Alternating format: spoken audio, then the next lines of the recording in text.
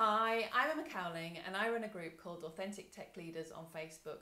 It's a free group set up as a community to help those who are working in tech who want to be leaders or who are leaders to be more authentic and to speak out more and be themselves more, bringing more innovation and diversity to the tech world. Now, as part of that group, I run a Stories to Inspire theme, which is a series of monthly talks where we share our stories, which are ordinary everyday stories, but which have had an impact on our lives. And so my story is about how breaking my leg made me more productive. And basically, I'm not going to go off and tell you to go off and break your leg in order to be more productive. But the story that I want to share here is how, as a result of breaking my leg, it had an impact on my state of mind and the way that I showed up every day. And that impact actually made me more productive in the way that I then approach my work. And there are themes from within my life that I can now look back on and see that started there but have continued to show up. And that's what I want to share within this talk. So having said that, let me get going. And let me set the scene. So if I go back, it's about 13 years. I was in a state where our company had just reorganised. My group had shifted from being 10 people to we were on to 30 people that were directly reporting to me. So that was quite a challenge. I'd been quite heavily involved in the whole reorganisation in advance, and I was still probably one of the most junior members or junior managers in the organisation. So I was out to prove myself. I'd also just got involved in coaching, so I was learning that that goal setting was good, that setting small targets and getting things planned out was really good. And I kind of took this a bit to the extreme. So I was putting a lot of pressure on myself to prove myself, show to the people that I was managing and the people that were really, that I was getting to know, that was raising my visibility across the organisation. I was putting a lot of pressure on myself to control that and to show that I was good enough to be where I was and that I deserved to be in this management role and that I could kind of manage 30 people and no problem. And then probably about 2 weeks after this reorganisation happened, I'd been struggling with my back for a little bit and I got taken, I went to see a specialist and I found out that I needed a back operation. So suddenly the rug was pulled from under me. This wasn't a kind of a simple back, sort of go and do some physio, which I thought it might be. It was a right, go and go away, and in the next couple of weeks we will bring you back and we will be operating on your back, and in the meantime here's my card in case anything happens and we need to take you in as an emergency. So it's a pretty serious thing that was happening, and I was given 2 weeks notice for the fact that I was then going to be off work for a good month, possibly longer. And so suddenly my whole world changed. So so I know I've titled this as Breaking My Leg, but this is the precursor to this was that I had a back operation, and I had 2 weeks warning off the back of the reorganisation and all this stress that I had kind of piled on top of me. So suddenly I had 2 weeks to figure out what's important, what am I going to hand over to people, what is it that is really important about what I'm doing to make sure that this all the key stuff carries on happening. And what is it that I can let go? And I just remember going down my to-do list and scrabbing things out and kind of going, no, that's not going to happen, that's not going to happen. And as time went on, more and more stuff disappeared. And it really made me focus on what's important. So that's something that I just want to put out there, is that kind of, okay, if I was to tell you you had 2 weeks to hand over the things that were really important to you, what would those things be?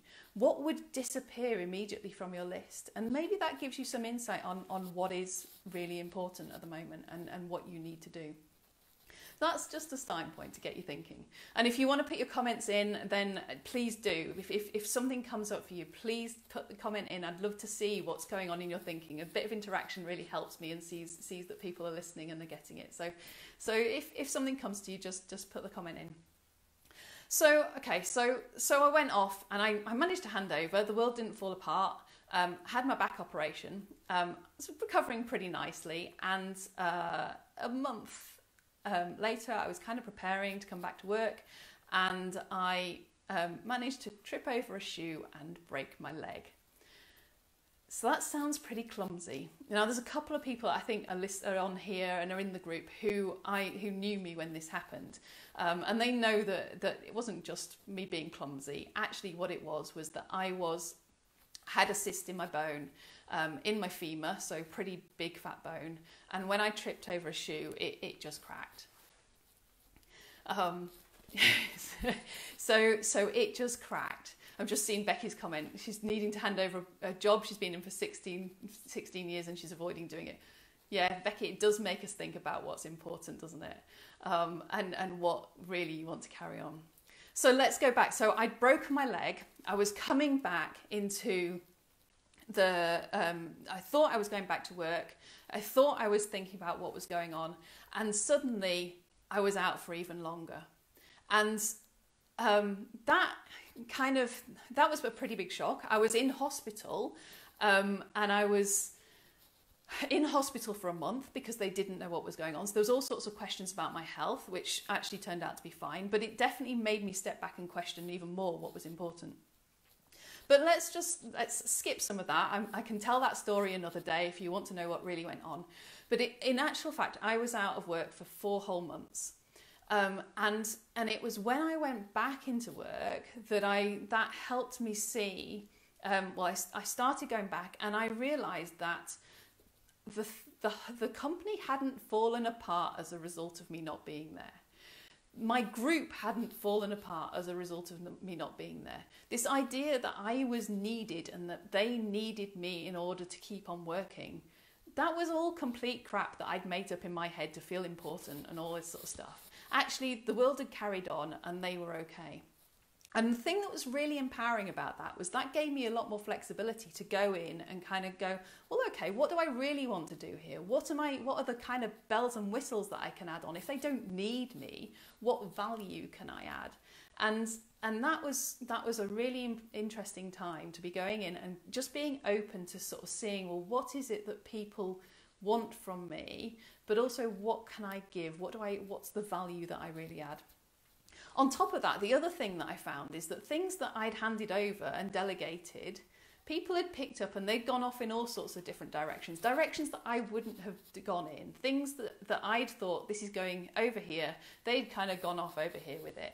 And that was also really interesting because it often, when I looked at it, they'd done much better than I had. They might have gone off in a different direction, but they'd come up with some new things that I wouldn't have even thought of. And I could then come in with my stuff and add to it.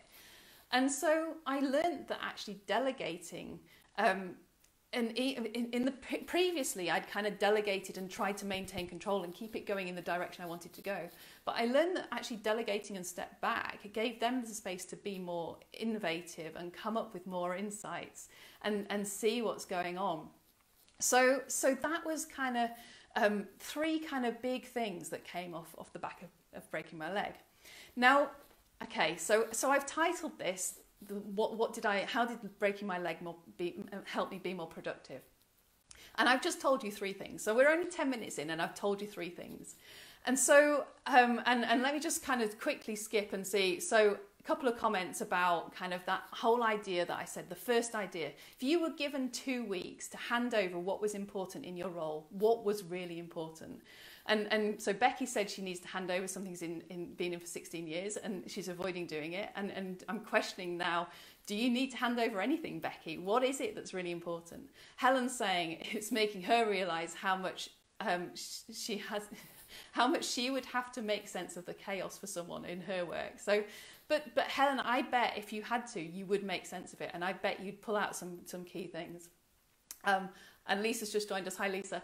So that's kind of the first point that I'd pull out. Okay, if you had to pull out what's really important, what would it be? If you had to hand over in 2 weeks, what would it be?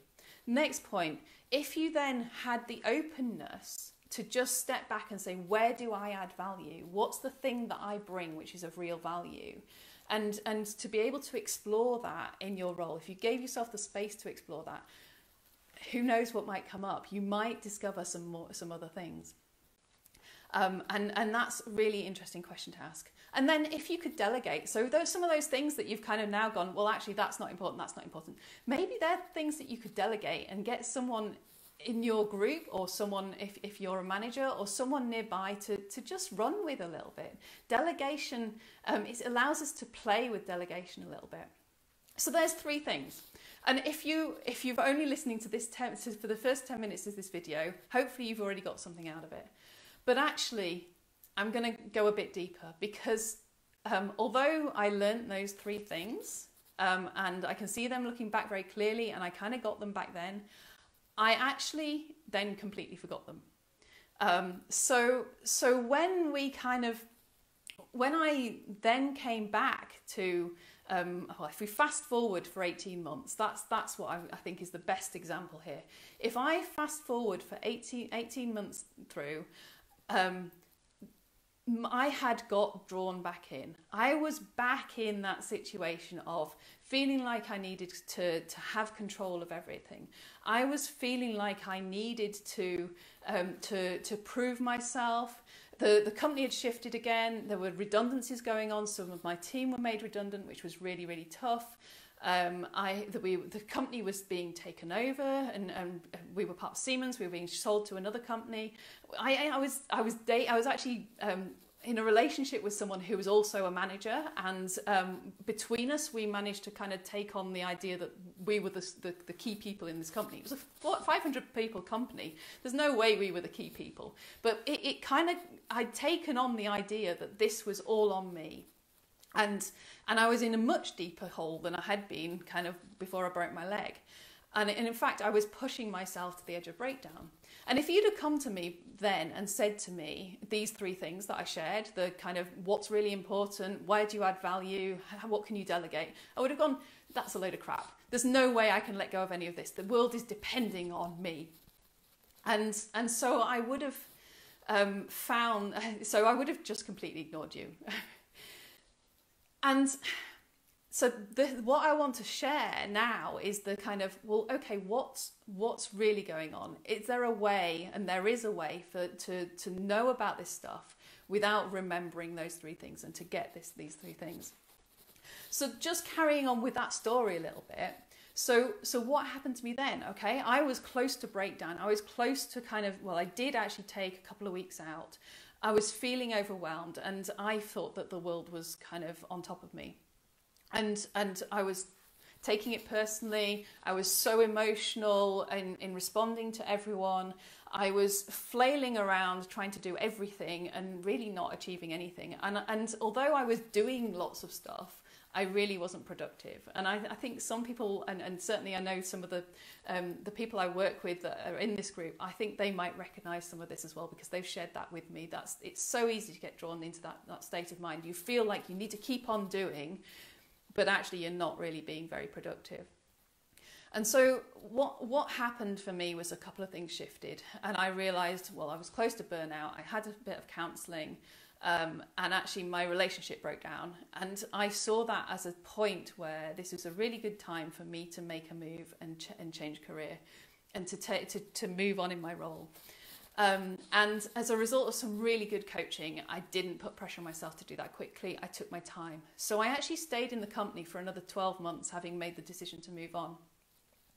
And what happened in that 12 months was absolutely amazing, because again, I stepped back and I kind of went, well, if the company's going to have to survive without me, so what is it that I can do? And what is it that I can do to help my team, to make sure that they know that I'm not just deserting them? But what is it that I can do to kind of to now move on and do that handover and just add the value. And what happened again was that I stepped back and I was kind of going, well, what's important? Where do I add value? What are the little nudges I can give? What is it that I can help people with?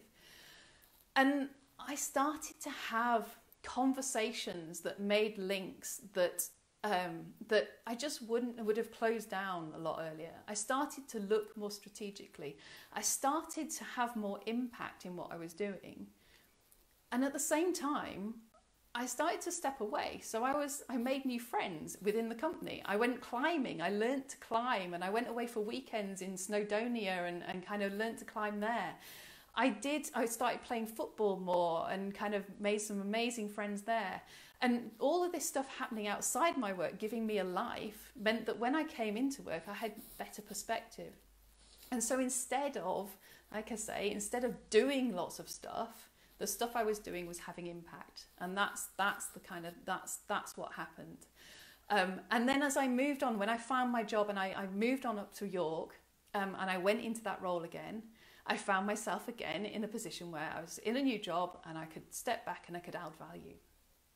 So we're going through this cycle. I've gone from kind of wanting control to going up and kind of realizing, okay, I can have impact, and then getting drawn in, needing control, needing to prove myself. And there's this little sort of wave that I seem to go through. And it's only recently, in the last couple of years, that I've come across this understanding, which has helped me get insight into what's going on there. So that instead of kind of going, well, I must remember these things to remain productive, I've kind of gone, oh, that's what's going on. And that's the thing that I want to share with you now. So if I step back to that pre-period, the time when I wanted to have control, the time when I was trying to prove myself, what was going on for me? Well, so what was happening was that I was basically in an insecure state of mind. I was feeling that I needed to prove myself to show that I was okay. In order for me to be okay, I needed to make sure that I had everything planned out, and I needed to make sure that things happened according to that plan, and I needed to predict the future, and I needed to make sure that when I predicted the future, I had all the kind of backup plans in place in order to make sure that if anything went wrong, I would be okay. That's what was going on in my head. I felt scared, I felt insecure, I was worried about failing, I needed to prove myself, all of these kind of pressures that were on me to making me feel like I wasn't okay. And then contrast that to what happened when I was in after my broken leg, after I'd shifted job, after I'd let go of some stuff. What was happening there? Well, I no longer needed to prove myself. And actually, I felt like I was okay, no matter what. I'd broken my leg in that case and come out of that and realised that even when the worst could happen, that I had to come out of work and couldn't work for 4 months, life still carried on and I was okay. Actually, that made me feel a lot more resilient. It made me see that there was a lot going on. And so I felt okay, I felt resilient, I felt good. And as a result of that, I no longer had to prove myself.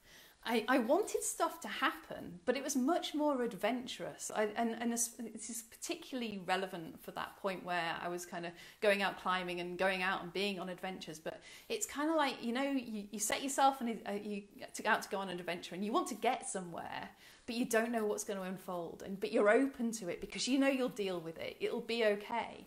And that's kind of what the state of mind I was in, the state of mind of I am on an adventure. I am going to try and achieve this thing. But if it doesn't happen in the way I think it should do, then that's okay. And I'll just deal with what comes up at the time. And so the difference between these two things was really my state of mind and the way that I was thinking about things. And that's what underpins it all. Because if you understand that your state of mind, when you're feeling pressured and down and low and insecure, that it's your state of mind that's the challenge, that's what's going on. It's what you're thinking about and the pressure that you're putting on yourself. Then you don't have to remember kind of, well, I need to do this. I need to get back in a better state of mind. You just have to kind of go, oh, it's my state of mind. And the key thing is that state of mind will shift. You don't need to shift it. It will shift. So that's the kind of the crux of what I'm sharing. Now, this is something which I can say it, and for me personally, I'm learning this, and I've started to see it for myself. I've started to play with it, and I've started to see that even though I still get drawn into those periods where I still feel I need to prove myself and I need to take control and all this sort of stuff, things shift a lot faster, and I go, oh no, it's my state of mind. I don't actually need to do this stuff.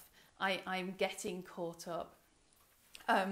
So let me just kind of share this message. So I'd be really interested to hear what questions you have around this and what's coming up for you, because I know that sometimes the way this is shared, it can feel like, oh, so what she's saying is change your state of mind. And no, that's not what I'm saying. What I'm saying is that stepping back and letting yourself settle and giving yourself space, that can allow your state of mind to change and for you to come up. So when we're in that kind of intense period of kind of overwhelm and feeling like we need to control things, the last thing we want to do is step back. The last thing we want to do is let things settle because we feel like we need to keep on doing. But actually the thing we can do that can help us the most is step back and trust that things will work out, and trust that we will get into a better place of where we can have more impact and do less. So if you've got any questions, please do stick them in there. Allow this to, I'm not going to come out of this half hour and give you a list of things to do. And that's the beauty of the understanding that I'm sharing. It's not about taking action. It's not about kind of getting it intellectually. But what you might find happens is that something shifts inside you and you start to kind of go, oh, that's interesting. And from that shift in understanding, what happens is that our behaviour starts to change a little bit, and we start to kind of come out of these things a little bit more quickly. So let me just share kind of my top tips, or my top message for this that's come through. And so what I'm saying here is that this isn't about remembering tips about how to be more productive. That's not what my message is. Although those tips are useful, they can be really useful.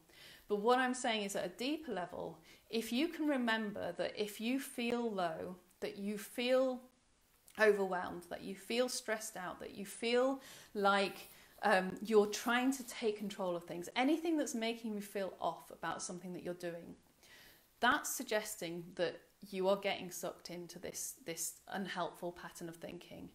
And rather than carrying on pushing, step back, give yourself space, allow your thoughts to settle, and you will get to the point where new thoughts, new ideas will come.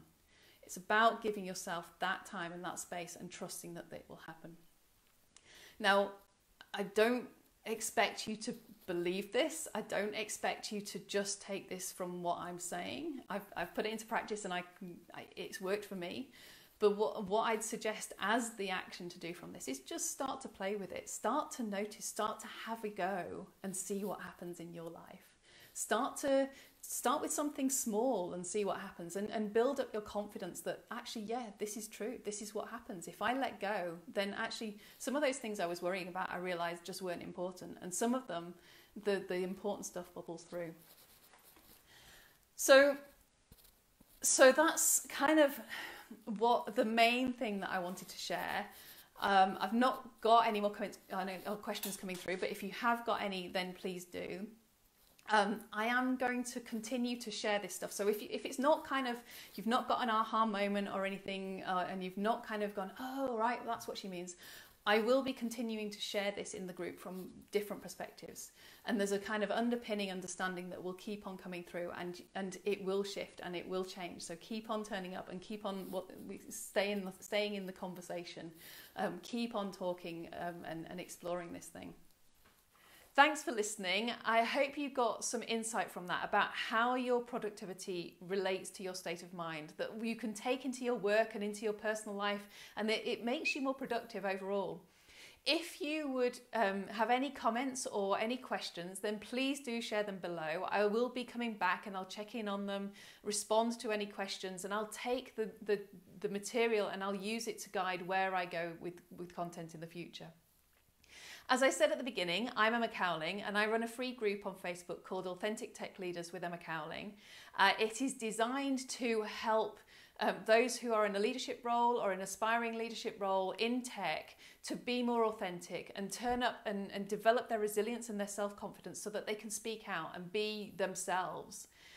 If that sounds like something you would be interested in, then the link is below. Please click on it and come and join us.